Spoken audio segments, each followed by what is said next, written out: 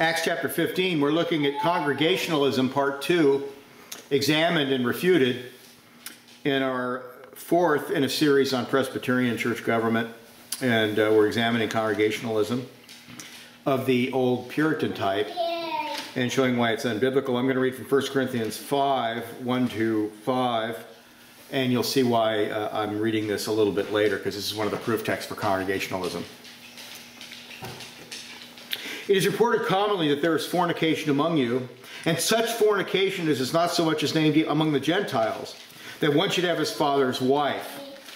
Okay, that's called incest. And you are puffed up and have not rather mourned, that he that hath done this deed might be taken away from among you. For I verily, as absent in body, but present in spirit, have judged already, as though I were present concerning him that have done this deed. In the name of our Lord Jesus Christ, when you are gathered together and with my spirit, with the power of our Lord Jesus Christ, to deliver such a one unto Satan for the destruction of the flesh, that the spirit may be saved in the day of the Lord Jesus.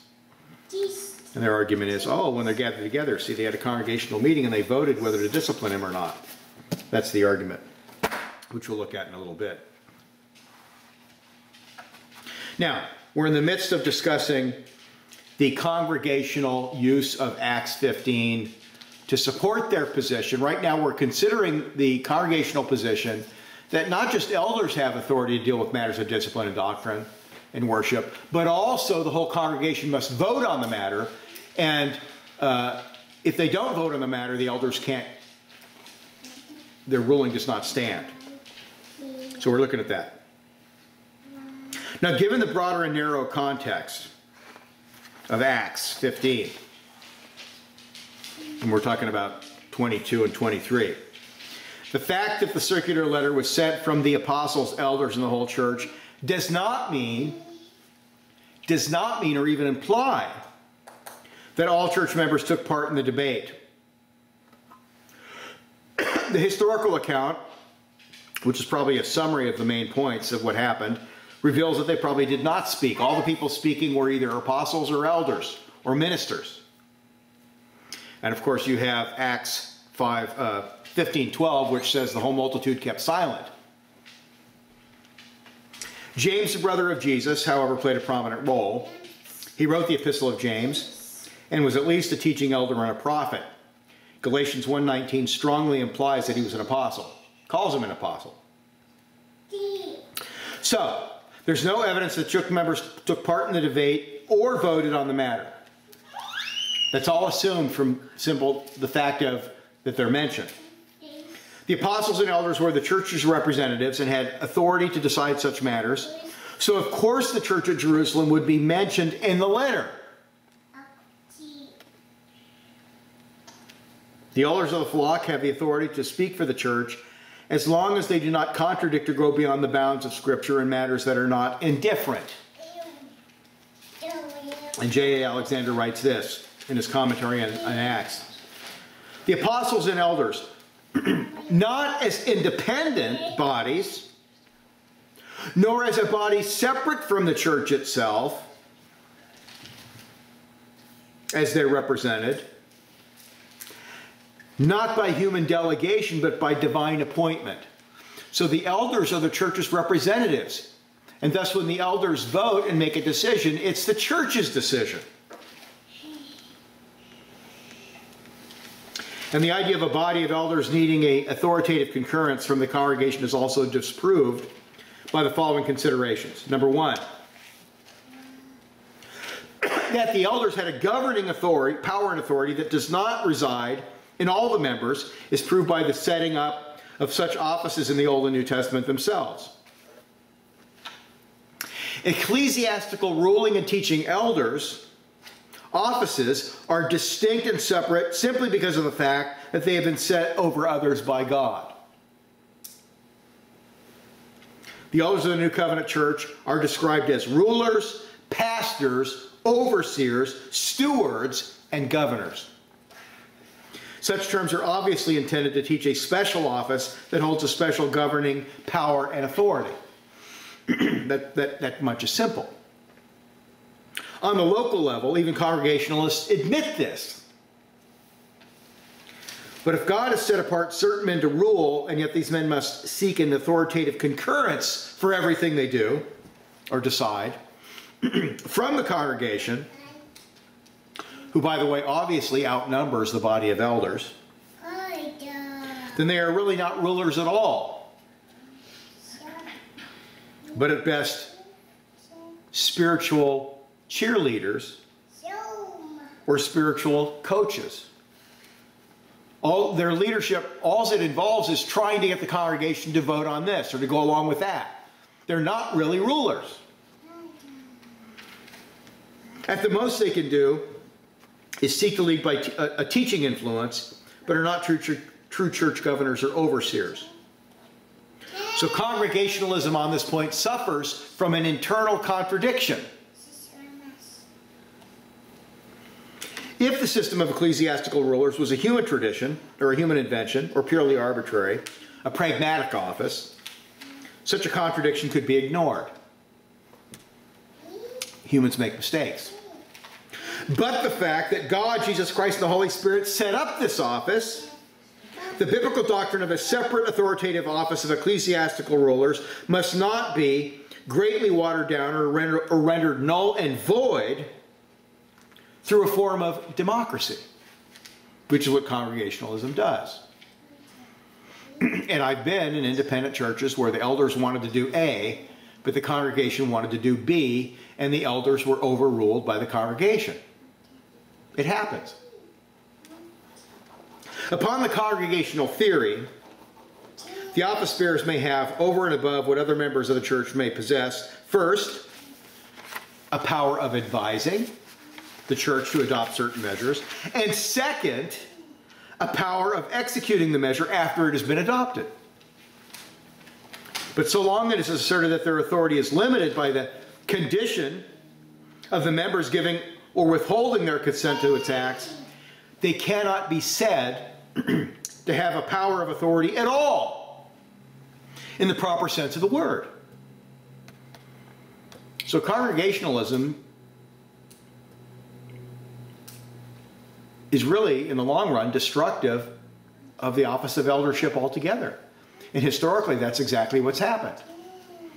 And then number two. In Matthew 16:19, Jesus gives the keys of the kingdom to Peter, who is the spokesman of all the apostles, and thus by extension and application, church authority for admission or exclusion is given to church officers, ministers, and elders, and not every member of the local church. David Dixon says, quote, and he's an old covenanter, quote, "The ministerial power of the keys is promised to the ministers of the kingdom, that is, the apostles and their successors in the pastoral charge. Such as have the office of administration of the keys have their authority in that office only from Christ, in whose name the keys are to be used, for he only is the giver of the keys. For it is said, I will give thee the keys." End of quote. Independents must argue that the keys are given to everyone in the church who confess Christ. But this view is untenable, and even the great John Owen rejects it. Out of all the Congregationalists that I've read, I think John Owen's the best. Moreover, if one holds the position that authority is bestowed upon the church as a whole, Scripture indicates that Jesus has provided officers to exercise that power in specific situations. And I don't deny the fact that Christians have authority. We're called priests, kings in the Old and New Testament. The priesthood of believers.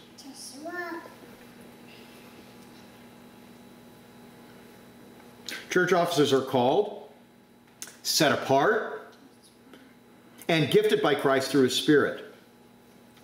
While the officers of the church are representatives of the people, elected by majority vote, they do not derive their authority from the people. Okay, this is not democracy. Their authority comes directly from Christ, and to Him alone they are accountable.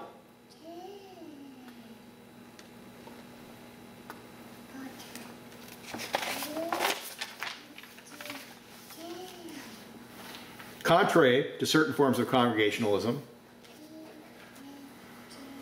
various Presbyterian ministers of London point out that authority comes directly from Christ. And here's what they say. This is from Sundry Ministers of London, The Divine Right of Church Government, 1654. When was any such power derived from Christ to the multitude of the faithful? Either in Ecclesia Constituenda or Constituta, either in the first planting and beginning of the church or in the later establishment and growth of the church under the apostles' ministry. Not the first, for then the apostles themselves would have derived their power from the fraternity or community of the faithful.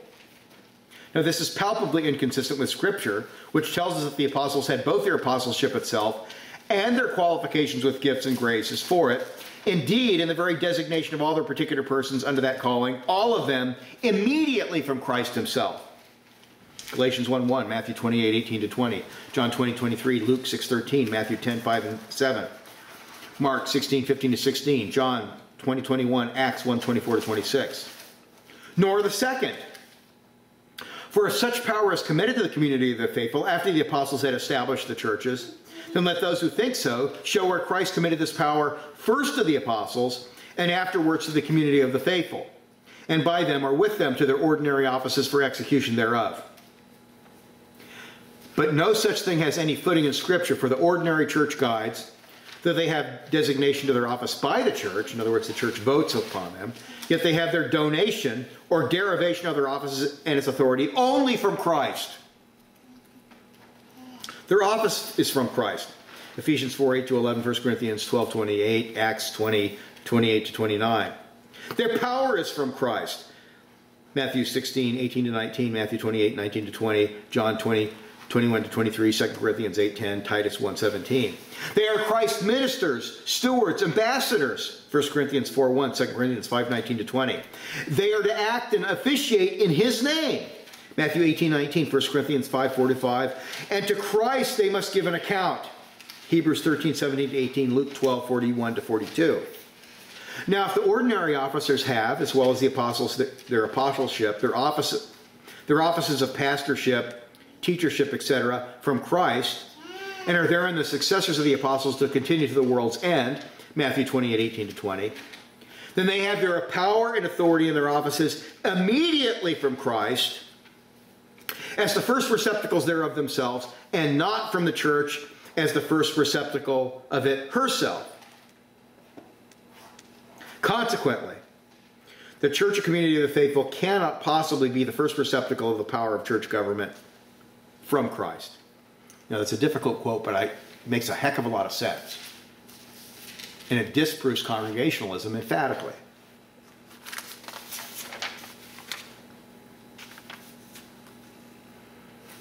They are responsible to rule, that is elders, whether teaching or ruling. They are responsible to rule in accordance with the Word of God, not the desires of the people.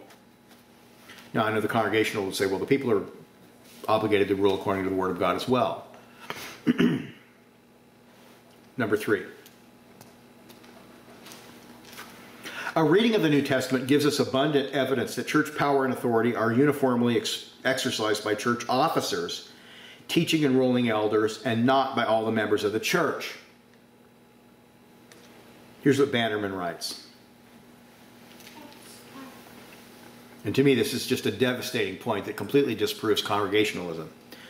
Quote, church power in all its various departments, whether exercised about doctrine, ordinances, government, or discipline, is always administered in the New Testament church by parties in office, and never by the members of the church generally.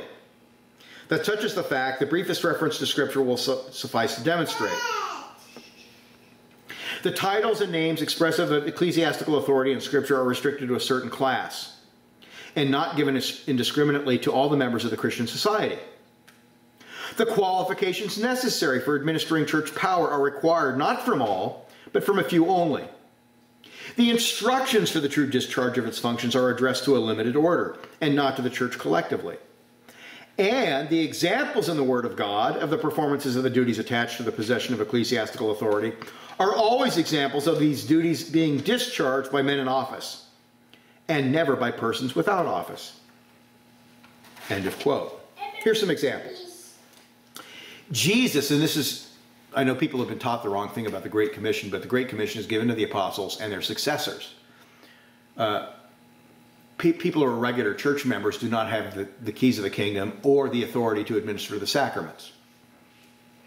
Jesus gave the Great Commission, or the duty to disciple the nations through preaching and administering the sacraments, to the apostles and their successors, not to any Christian in general.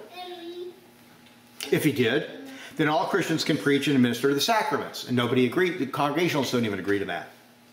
Congregationalism wants to leave preaching and administering the sacraments in the hands of church officers who have been called, trained, set apart, and ordained to that service. But in the matters of settling doctrinal disputes and discipline, their calling and requirements are superfluous, for everyone in the whole church has that duty. You see the contradiction. This inconsistency has led over time in most congregational churches either to the abandonment of the eldership for a raw democracy. This has already happened to a large extent. And we noted my lengthy quote earlier this morning from a Congregationalist pastor in his preface to the Savoy Declaration. Or the concept that elders do not have any special authority at all. And we see that in the house church movement today. Anabaptist movement, a very heretical, dangerous movement, where all the men in the church take turns ruling and preaching and teaching. There is no special office. And that's more popular than you think. It's spreading. The elders are basically cheerleaders, and the men in the church take turns at serving as elders for a temporary period of time.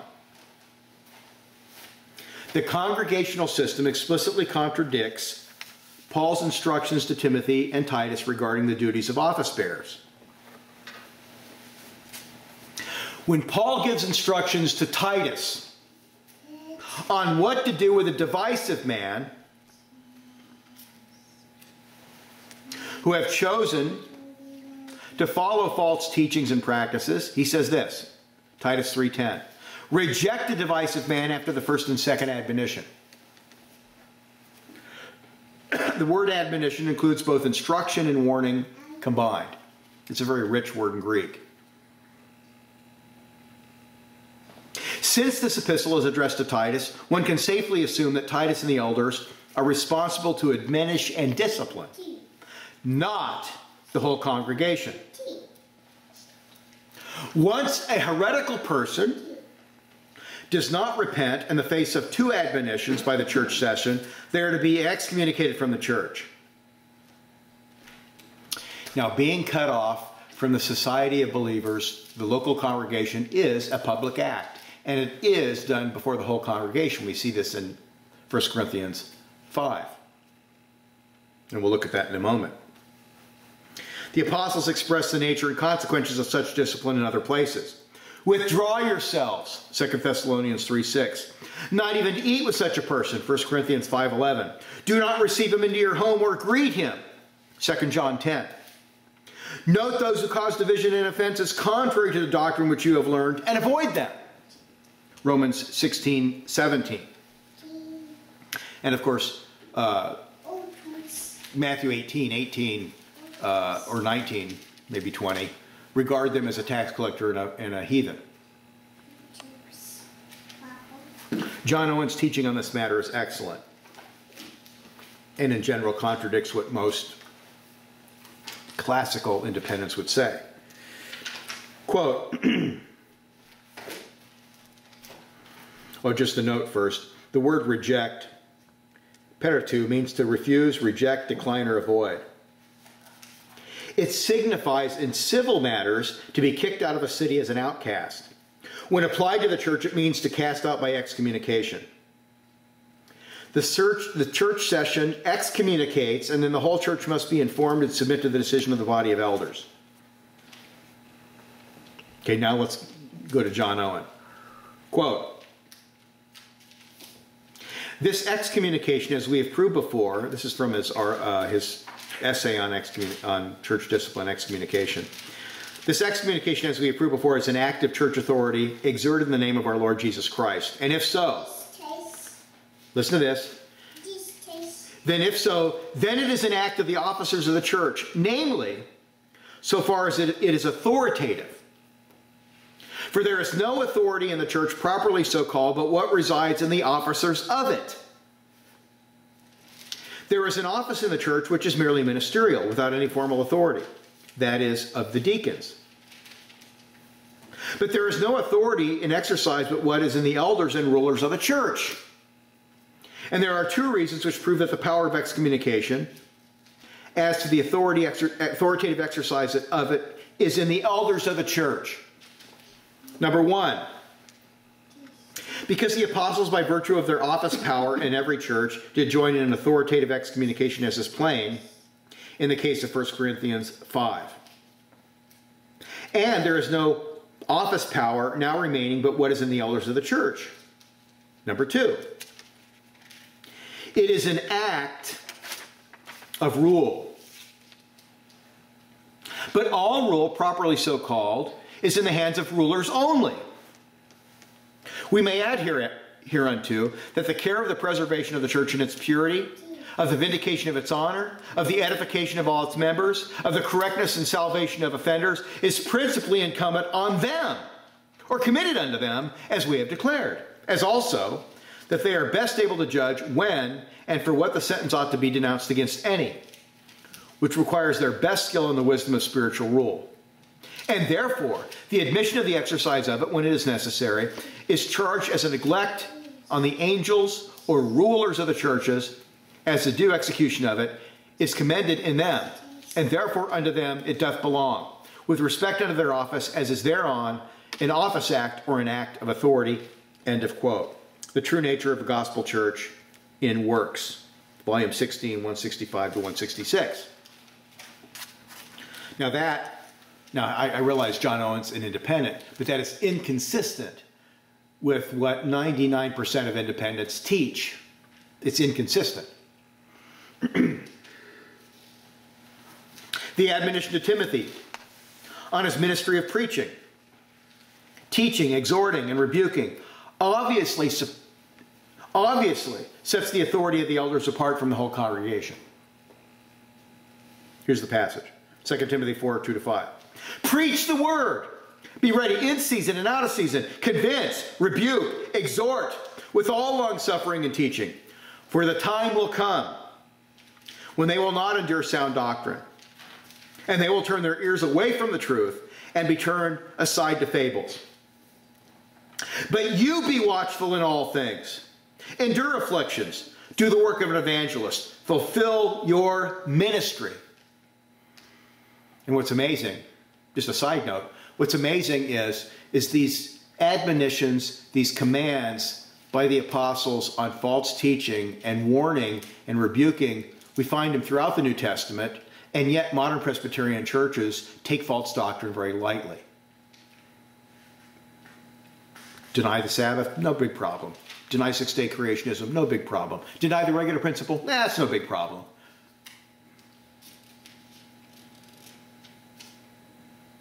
So we're arguing for consistent biblical Presbyterianism, not modern Presbyterianism.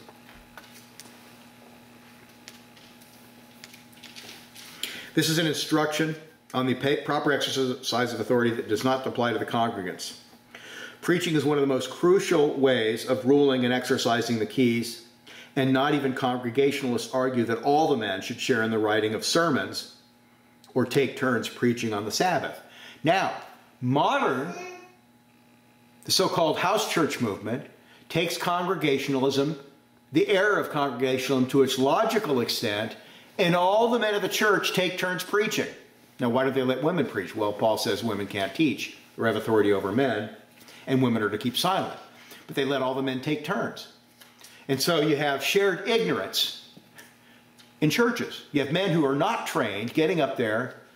Now, the best you get out of that is somebody just repeating what Matthew Henry or Matthew Poole says. At least you're not going to get heresy that way, but it's totally unbiblical. In 1 Timothy 5:19-20, Paul instructs Timothy on how to handle accusations against an elder. and what to do when an elder is guilty of scandalous sin. Do not receive an accusation against an elder except from 2 or 3 witnesses. Those who are sinning, rebuke in the presence of all, that the rest may also fear. This passage assumes that the issues of discipline come before the pastor and elders for analysis and judgment, and not the whole congregation. Because men in position of leadership are usually subject to more scrutiny, criticism, and rumors than others, Paul wants Timothy to make sure that Deuteronomy 19:15 and Matthew 18:16, which is simply an application of Deuteronomy 19:15, are carefully followed. No accusations or charges are to be received or entertained by Timothy and by implication the body of elders unless 2 or 3 reliable witnesses are provided. Remember now, this goes back a long way, but in my sermons on the trial of Christ, when I did a study of the Sanhedrin, how the Sanhedrin was supposed to work, witnesses were interviewed very carefully by the elders. And if it was determined that they were not reliable people, they were not allowed to testify. If somebody was a known criminal or a known liar, they were not allowed to testify. People had to be reputable to testify in a court. The church session is not to acknowledge or accept an accusation against an elder unless 2 or 3 witnesses are willing to verify an accusation.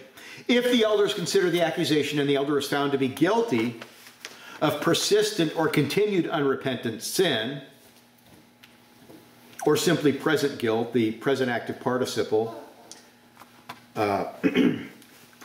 tous, hamartanatos is used, then the elder is to be rebuked before all. So it could refer to unrepentant continuous sin, or it could simply refer to present guilt. Those are 2 possible interpretations. Then the elder is to be rebuked before the whole church. The guilty elder is to be rebuked by the session in the presence of the whole church, in order that all may fear. Now I want you to think about this carefully. If the accusations were discussed in a congregational meeting, and the whole church took part in the judicial proceedings, which is the congregational position, the announcement of a verdict before all would be completely superfluous. You see, these instructions to Timothy presuppose the Presbyterian system, that the elders decide and then it goes to the congregation. It's made public to the congregation. The passage assumes that discipline is dealt with by the body of elders, and the verdict or sentence is then announced to the whole congregation. Now, doesn't that make sense? Now, various Presbyterian scholars from London beautifully summarize our point. And this is from that book, The Divine Right of Church Government, from 49, 59. Quote, "What power is it that is committed to the body or church or multitude of the faithful? Either it must be the power of order or the power of jurisdiction. But neither of these are allowed to the multitude of the faithful by the Scriptures, but appointed and appropriated to select persons, not the power of order. For the whole multitude and everyone therein neither can nor ought to intermeddle with any branches of that power." Number 1, and this is devastating, not with preaching. All are not didaktikoi, that is able to teach, 1 Timothy 3:2. Nor legikoi, able to exhort and to convince gainsayers, Titus 1:9. All are not gifted and duly qualified. Some are expressly prohibited from speaking in the church, 1 Corinthians 14:34-35, 1 Timothy 2:12, Revelation 2:20. And none are able to preach unless they be sent, Romans 10:15. Nor to take honor unto themselves unless they are called, etc. Hebrews 5:4-5. All are all and every one of the multitude of the faithful able to teach, exhort, and convince? Are they all sent to preach? Are they all called of God, etc.? No. Has not Christ laid this task of authoritative preaching only upon his own officers? Matthew 28:18-20. Number 2. Not with the administration of the sacraments, this and preaching are by one and the same commission derived to officers only. Matthew 28:18-20, 1 Corinthians 11:23. And just a side note, the idea that's extremely popular today among evangelicals that the Great Commission is giving to every Christian, you can go online and I have a refutation of that. It's just simply nonsense. Disciple through preaching and baptizing, which are something that not everybody can do. Number 3. Nor to ordain presbyters and other officers. They may choose extraordinary officers, or the presbytery of ordinary officers may ordain. Acts 6:3-6, Acts 13:1-3, 14:23, 1 Timothy 4:14, 5:22, Titus 3:5. So that the people's bare election and approbation is no sufficient scripture ordination of officers. In other words, a church will select their pastor and vote. He'll get voted in. I think the RPC&A, you had to have 2/3 of a vote to get in. And then once he's voted in and called, he's got an external call, then he's ordained by the presbytery. They're two different things. Nor is there one of 10,000 among the people that are in all points able to try and judge of the sufficiency of preaching presbyters for tongues, arts, and soundness of judgment in divinity. Nor is the power of jurisdiction in public admonition, excommunication and absolution, etc., allowable to the multitude, for all and every one of the multitude of the faithful. Never had any such power derived to them from Christ. This key, as well as the key of knowledge, being given to the officers of the church only. Matthew 16:19 and 18:18-20. Tell the church. There must necessarily be meant the ruling church only, as appears by consent of different judicious authors.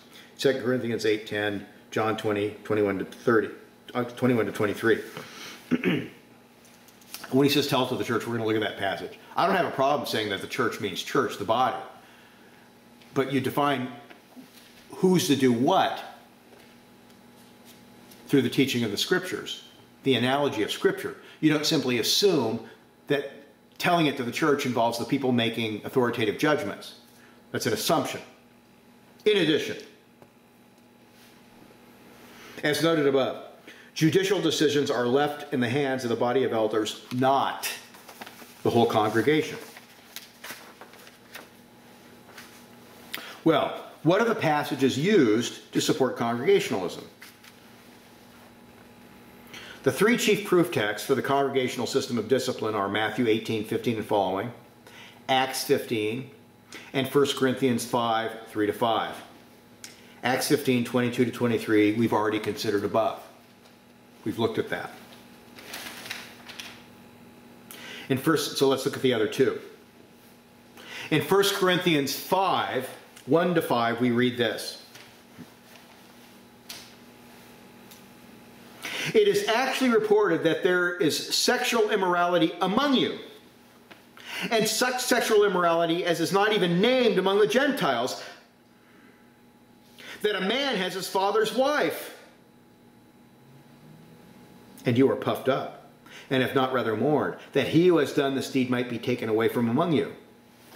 For I indeed is absent in the body, but present in spirit, have already judged as though I were present him who has done this deed. In the name of our Lord Jesus Christ, when you are gathered together along with my spirit,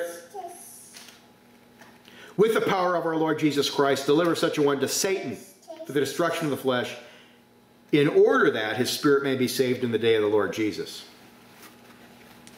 In other words, the effect of excommunication, the intended effect, is repentance. This section of Scripture is used as a proof text for their idea that the whole church is involved in the judicial process and not simply the elders. This point is supposedly proved from the fact that the whole church is addressed and not simply the elders. In addition, it is argued that the sentence of excommunication was imposed by the whole church and not simply the elders. Is this what the text is actually teaching? Or are Congregationalists reading too much into this passage? Well, the situation at Corinth was very serious, for the whole church was either tolerating or condoning the open practice of incest, which was not even accepted in Roman society or Greek society, although it was practiced to a degree among royalty. That Paul would address the whole church on this matter is understandable. It, however, does not tell us that he expected the whole church to act as church governors. It merely reflects their guilt, neglect, and arrogance. No good exegete or interpreter of Scripture would argue that every instruction or rebuke in an epistle applies equally to all. No doubt the leadership at Corinth bore a special responsibility in such obvious cases of scandalous sin. What is important here as far as the debate over church authority is that the apostle does not tell them to have a church meeting to weigh the evidence and determine guilt. That's the assumption of Congregationalists here. Paul himself, in his capacity as apostle, had already passed judgment in verse 3. In contrast to the Corinthians, who were puffed up and did nothing, Paul takes decisive action. He has already passed judgment and is present in spirit even though he is not there physically. Listen to what he says. I have already pronounced judgment in the name of our Lord Jesus Christ.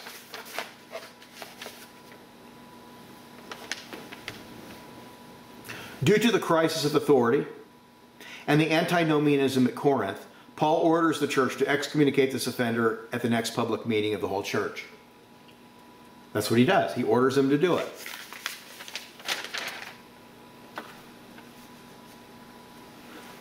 Now, whether or not the elders voted to implement Paul's order or voted in concurrence with it as if Paul was present, the passage is silent. The passage, however, implies that they must come to the same conclusion with him, with Paul. You've got to be very careful about reading things into passages that are not there. But these verses do not discuss or lay out a biblical procedure as to how guilt or innocence is determined. In this case, guilt has already been established, and the focus is on the act of excommunication. Well, under normal circumstances, the session or body of elders determine guilt and then announce the excommunication at a public meeting of the church.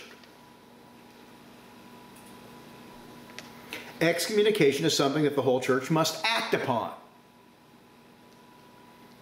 The church was to be convened. Paul, spiritually present, not physically. The sentence was not to be passed or executed in secret, but openly. It was to have the solemnity of a judicial proceeding, and therefore the people were convened, though they were merely spectators. There's not a shred of evidence that they took part in judicial proceedings. Paul had already pronounced guilt. It was a matter of the elders saying, yeah, Paul's just told us what we need to do, and we're going to do it. It is important in a matter of discipline that the biblical reasons for the sentence are explained by the session, and the congregation is led to a concurrence. Now, in this case, it should be very simple. Incest is condemned explicitly in Leviticus chapter 18. And since we're not dispensationalists and we believe in the whole Bible, and we believe that all the moral laws and case laws of the Old Testament are applicable today, that is very easy to prove that incest is immoral. The congregation is to be instructed to regard the person excommunicated like a heathen and a tax collector, Matthew 18:17. But everyone is to pray for the person and seek their repentance. There is not a shred of evidence in this passage that the people debated the guilt or innocence of the man committing incest, or that they voted to convict. It's not there at all. So Congregationalists are just assuming that their position is true with no evidence. But when a person is excommunicated, the whole church expels the person, not just the body of elders. This distinction is crucial to the congregational view. Not only reads procedures into the passage that are not there, but also contradicts the Old Testament. In the Old Testament, the elders would meet, the elders would vote, and then the person was determined to be guilty or innocent. If he was guilty, the elders would pass sentence. But the whole people of God had to carry that sentence out. Now, obviously, death penalty, it was stoning, but it could be simply casting out of the community of the faithful.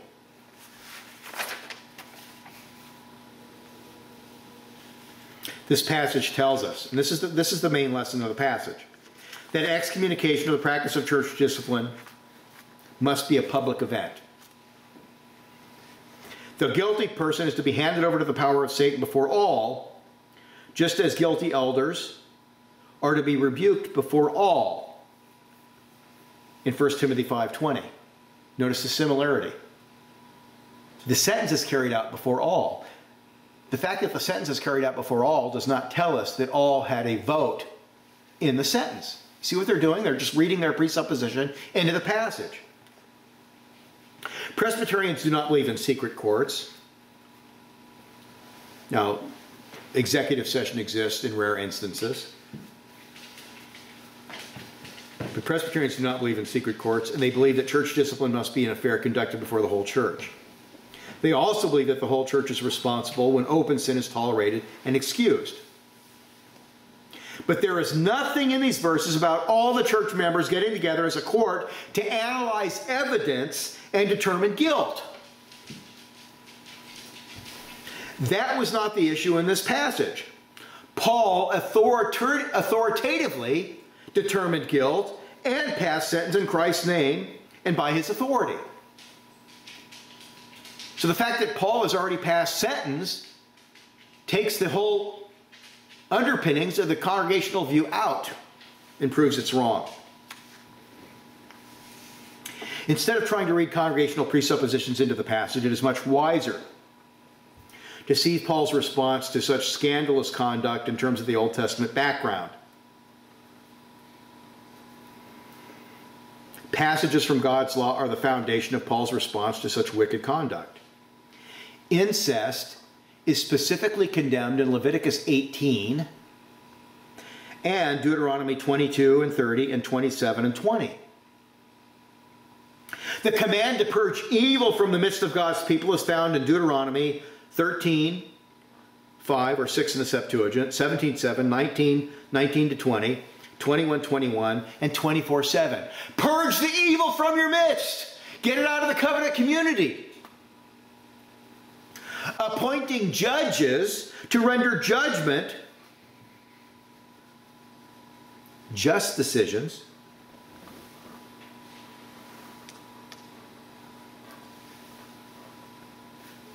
when disputes arise among the people or serious offenses are committed is found in Deuteronomy 16, 18 to 30. And I haven't got to that yet, but we're going to look at the eldership in the Old Testament.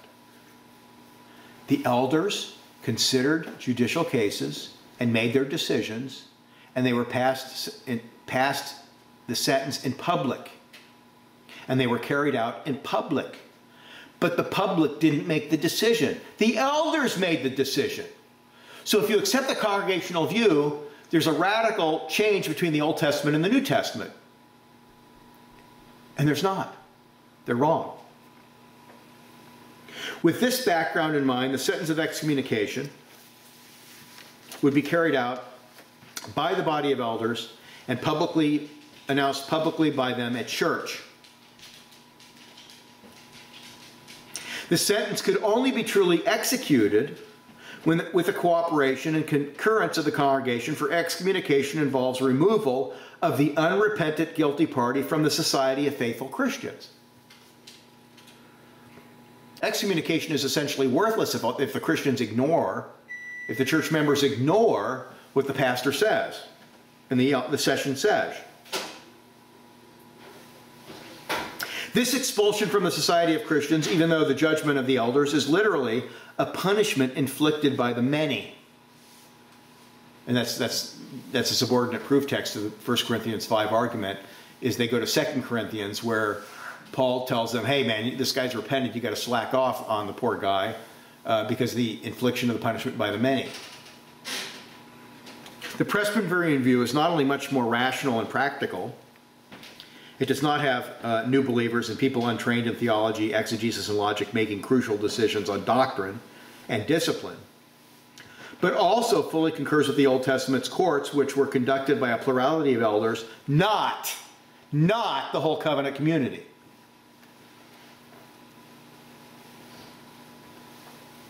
The best passage for the congregational viewpoint is found in Matthew 18. And this is, I think, their best passage. Moreover, if your brother sins against you, go and tell him his fault between you and him alone. And if he hears you, you have gained your brother. But if he will not hear you, take with you one or two more, that by the mouth of 2 or 3 witnesses every word may be established. That's Deuteronomy. And if he refuses to hear them, tell it to the church. But if he refuses even to hear the church, let him be to you as a heathen and a tax collector. Assuredly, I say to you, whatever you bind on earth will be bound in heaven. Whatever you loose on earth will be loosed in heaven. Again, I say to you that if any 2 of you agree on earth concerning anything that they ask, it shall be done for them by my Father in heaven. For where 2 or 3 are gathered together in my name, I am there in the midst of them. Congregationalists interpret, tell it to the church, as clear proof that the power of church discipline is bestowed upon the whole church as a body. And thus all the communicant members, in conjunction with the elders, must determine guilt and punishment together. I think that's their best proof text.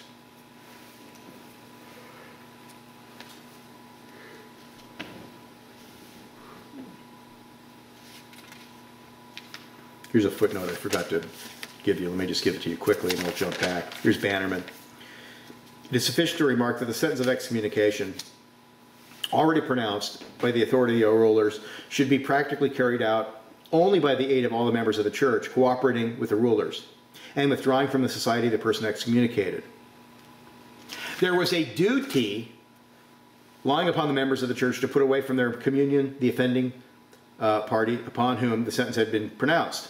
And this expulsion from the society of Christian people following upon the sentence of the rulers might well be called a punishment inflicted by the many. Now, they view tell it to the church. Tell it to the church means, in their view, that you tell it to the church, that is the whole church, everybody, and then everybody gets together and decides what to do judicially. And everybody gets together and they all vote and decide what to do. That's their view. And I think it's their best proof text. This would occur at a church meeting where the whole church debate the case and then vote on the person's guilt or innocence and then vote again on the appropriate punishment. Like their view of 1 Corinthians 5:1-5, Congregationalists are reading a detailed judicial procedure into a simple command to convey information about a disciplinary case to the church. They're getting a lot out of that tell it to the church, that statement. Even if we accept the interpretation that the word church means the local congregation and not the session or body of elders, and I don't have a problem with that, it does not logically or exegetically follow that Jesus is here advocating a judicial system in which every communicant member is part of the court that declares guilt or innocence. It could mean that in a case where sin has been confronted on 2 occasions with multiple Christian witnesses, it is time for the matter to become public and to be dealt with appropriately. In other words, Jesus is not even advocating a particular system of church government here, but assumes that what is taught in other places in a clear manner will be applied. This is very simple hermeneutics. It's a simple way of exegeting Scripture. You take the clear passages, and the passages that are less clear or difficult to understand are interpreted in light of the clear passages. That system, which is found in both the Old and New Testament, is rule and judgment by elders who are called by Christ to a specific task and are appointed and acting representatives of the local church. Since Jesus has appointed and set apart in the church governors, elders, overseers, or rulers who must have particular qualifications to rule, and the congregants are obligated to submit to their authority, Hebrews 13:7 and 17, why should we interpret this statement, tell it to the church, as indicating all members are judges in judicial cases? You understand what I'm saying? Tell it to the church. Yeah, tell it to the church. But it's a big jump from tell it to the church to, yeah, you get together, you have a meeting, and they all vote, and they all have authority, and it's up to them to decide the case. No. When you see tell it to the church, you have to interpret that in the broader context of Scripture. Yeah, the church is told. But who are the acting judges of the church? Who are the elders of the church? Who are the overseers of the church? Who has been called by God and qualified by the Holy Spirit and ordained and appointed to deal with these cases? The elders. The elders. If the church is interpreted as the locally organized fellowship of believers, then the analogy of Scripture teaches us that the body of elders will be notified and will do their job as church governors or rulers. Also, when the proper time arrives, the congregation will be notified to assist with prayer. And if there are knowledgeable believers in the church who know the offending party, they will be asked to render assistance in retrieving the offender. Certainly, a lot of wisdom and knowledge can be found outside the local session. But it is one thing to tell the church and something far beyond to make every member a judge on the court. And you shouldn't do that when it contradicts the rest of the New Testament, and it contradicts the meaning of what it means to be an elder, and it contradicts the whole Old Testament. If you're going to interpret it that way, you better have some clear evidence. And the phrase tell it to the church is not clear evidence, and I think that's their best argument. In addition, we must keep in mind that the expression tell it to the church was made to the apostles long before the formal establishment of the Christian church in Acts chapter 2. The disciples would have naturally interpreted this statement in terms of the local Jewish assemblies or synagogues of that day. The disciples would have interpreted our Lord's statement in terms of what took place among the Jews in their local synagogue courts. The synagogues did not allow all covenant heads in the congregation to vote on discipline cases. They were ruled by elders. Why would the apostles think anything else when you consider the cultural milieu or what was going on in the church at that time, the Jewish church? Here's what Samuel Miller says. Few ministers of the Church of England during the reign of Queen Elizabeth were more distinguished for talents, learning, and piety than Thomas Cartwright, professor of divinity at the University of Cambridge, the opponent of the high political claims of Archbishop Whitgift, and concerning whom the celebrated Beza pronounced that he thought, quote, the sun did not shine upon a more learned man. This eminent divine, commenting on Matthew 18:17, tell it to the church, etc., thus remarks, Theophylact upon this place interpreteth tell the church that is many, because this assembly taketh knowledge of this and other things by their mouths, that is, the governors, their governors. Chrysostom also saith, tell it to the church is to tell the governors thereof. It is therefore to be understood that these governors of the church, which were set over every several assembly in the time of the law, were of two sorts. For some had the handling of the word, some, other watching over the offenses of the church, did, by common counsel with the ministers of the word, take order against the same. Those governing elders are diverse today times in the story of the gospel made mention of under the title of rulers of the synagogue. In this manner of government, because it was to be translated into the Church of Christ under the gospel, our Savior, by the order at that time used among the Jews, declareth what after should be done in his church.